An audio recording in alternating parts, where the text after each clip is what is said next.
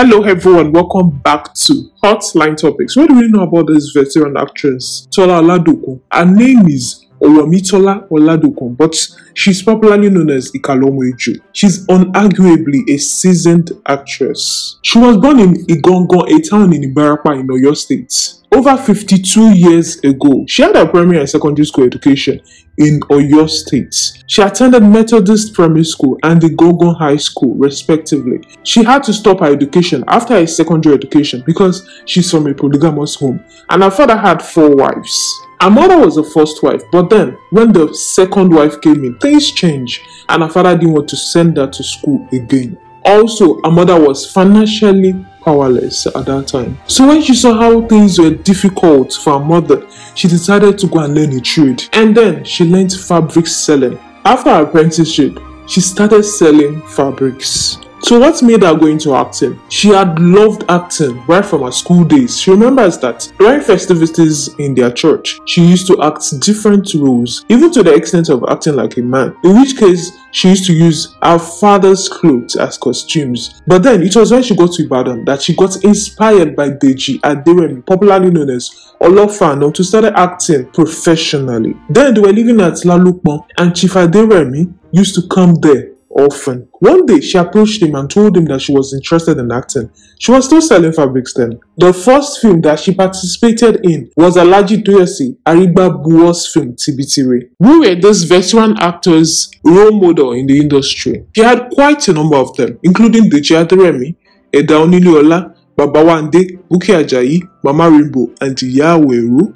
She said those are people I always try to emulate, whose professional lives are worthy of emulation. It was Baba Wande's movie Ika L'omo Ejo that shot her into the limelight. Since then, she has partaken in several Yoruba Nollywood movies. Let's talk about her personal life. It was while she was selling fabrics that she met her first husband, Samuel Adeogun. He's late now. He's also from Igongon, and he was a member of the Methodist Church, just like her family.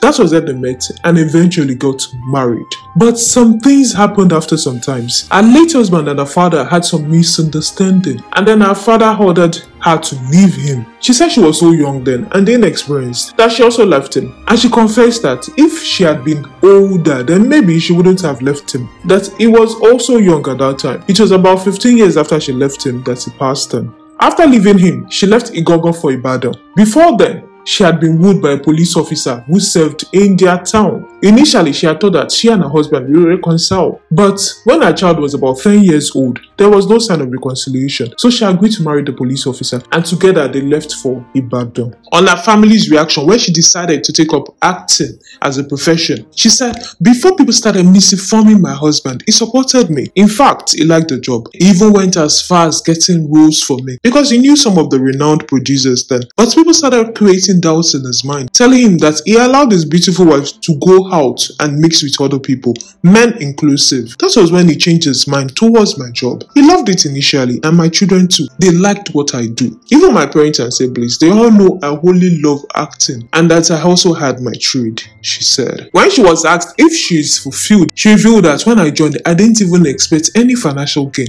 I just love to be seen acting. Therefore, when money started coming in, it made things easier for me. I told you that my first husband is dead. He died in 2000, and our child had just finished from secondary school then. It was after that she gained admission to the Catholic School of Nursing in Oluyoro, and I was able to see her through from the proceeds of acting. I have a car, and to God be the glory. Also completed my house, all from acting. I've gained a lot. The profession pays me, and I thank God, my creator, for this," she said. How does she use the word of persistent male admirers? In her words, it is by wisdom. I don't snub them, but I don't give them too much attention either. By the time a woman fails to make an appointment, like 3 consecutive times, standing her date up, such a date would read between the lines and find his way. He may now be saying, "Is she the only woman in the world?" and all that, but at least you as a woman have not entered into a relationship you don't want. I'm not calling myself a saint here, but I know how to go about it without injuring my pride, she said. So what is her beauty secret? She does not have any beauty secrets per se. She revealed that I don't even have any special food. I may stay without eating till 2, 3 p.m. But I drink a lot of water. I take about 3 glasses of water when I wake up in the morning. I don't have any regimen. Some of the movies she has featured in include Okonjo Atono and Okunfeyi. When she was asked why some entertainers don't have good homes, she had this to say. The reason why some actresses don't have stable homes is because as entertainers, there's every tendency for people to say negative things about us to our spouses due to the nature of the job. Some women don't know how to endure when there are such accusations. They allow the issue to get the better part of them and then end up misbehaving. However, there are some women who come into the industry with the aim of having an affair with an actor they had admired from afar. So those types of people usually don't have a direction as regards their career. There are different types of people in the industry. Even if a couple is in the movie industry together, if they don't manage their home, it would not last, she said. She also opened up on why she would never be caught playing a romantic role in any movie. She said, when I started building my career in the movie industry, even though my husband didn't want me to take many scenes, my boss always insisted that I should. But when it got to a point, some people began to spread rumors about me. They told my husband that actors always sleep with each other on set. Due to speculations, he gave me very strict rules to abide by anytime. I had to go on sets. At some point, he said I had to choose between my career and my home. I chose my home for peace to reign. But I still acted in a few films only because I abided by all the rules he set for the sake of peace. Subsequently, when the negative gossips about me increased, he said I shouldn't act again. But I asked our family members to help me beg him. My husband dotes on me a lot, and he tells everyone who cares to listen that he loves me very much. Some people have this notion that actors don't have lasting marriages, but despite the issues I had in my marriage, I endured. I'm a very decent woman. I don't even keep too many friends because of my husband's rules. I don't feature in romantic movies because anytime my husband sees me in a bedroom scene, he's always angry. There was a time I acted as a wife in a movie, and he complained about how I walked in front of an actor. He wasn't happy about it. They hardly cast me for such roles, and even if they do, the man will not touch me on bed at all, she said. Apart from being an actress, she also used to co-anchor a request program on radio in her dialect. But then why did she stop? She revealed that it happened that for some time I was off the program because my father was sick. And being the first child, I had to stay by and take care of him. So I couldn't anchor the program during that period until my father breathed his last. After his death, I went back to the radio station and the organs asked me to write a letter to indicate that I had come back. I wrote the letter and they said I should be ready to present the following episode on a Monday, 2 days to the day of the program because it's aired on Wednesday. I called to confirm. That was when I was told that the producer said I shouldn't have addressed the letter to those I addressed it to, that I should have addressed it to him. I was doing this program just to promote my dialect. It was not convenient, no matter how far the location. I had to be in Ibadan on Wednesday for the program. I was paid for each episode, but it did not even cover transportation from location and back, since I was going out of my way to anchor the program purely for the love of my dialect and not for the pecuniary reward. And they were now saying all that. I just decided to leave it at that. That was what happened.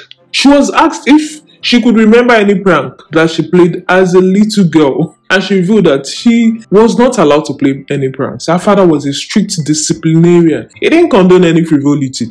As a young girl, she was not even allowed to make friends. She was always indoors after school. It was that serious. And that is why, till today, she doesn't really have friends. Neither is she a party freak. This, however, does not mean that she does not socialize at all, but she's just not used to going to parties for a whole day. Whenever any of her colleagues is celebrating, she makes sure she attends and give the celebrant a token. Spend like 2 hours and take her leave. No more, no less. So what's her favorite color? Her favorite colors are white and blue. There was a time she did a rendition of Bible passages titled Agbara Oro. It was not her brainchild. She was called upon to do it. The person behind this project also invited her to do another one, but then she turned the offer down for some reasons. And she also disclosed that she does not intend to go into singing. And this actress also revealed that at a certain age, she's going to retire. We have come to the end of this episode on this veteran Yoruba actress, Owomitola Oladokun, who is popularly known as Ika L'omo Ejo. We hope you enjoyed this episode and learned 1 or 2 new things. Subscribe and hit the bell icon for our daily contents.